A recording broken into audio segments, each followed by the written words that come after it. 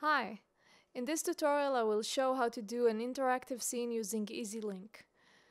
We want to use the start button as a trigger to an animation that will bring up the car's detail information. Let's have a look at our stage. I have here a director named main. Let's play it. As you can see, all the info about the car shows up. And after 3 seconds, the director has a stop keyframe. The animation after that is our out animation.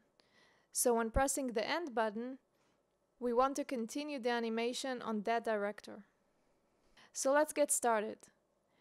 First, let's add the start button container. Because we want to listen to the mouse events, I'll need to add the ezLink parameters plugin to that container. I'll just go ahead and add it to the end button as well. Pressing the plus button, ezLink parameters, inputs, left button down.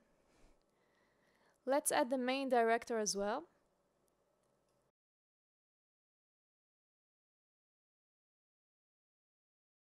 And the start animation field. Now let's link the two and test it.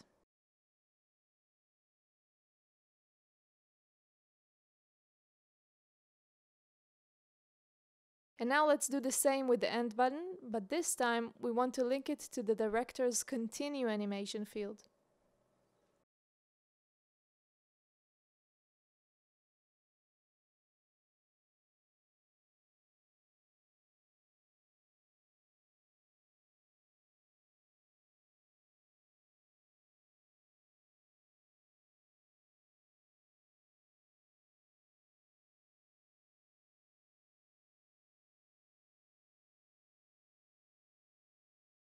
Thank you!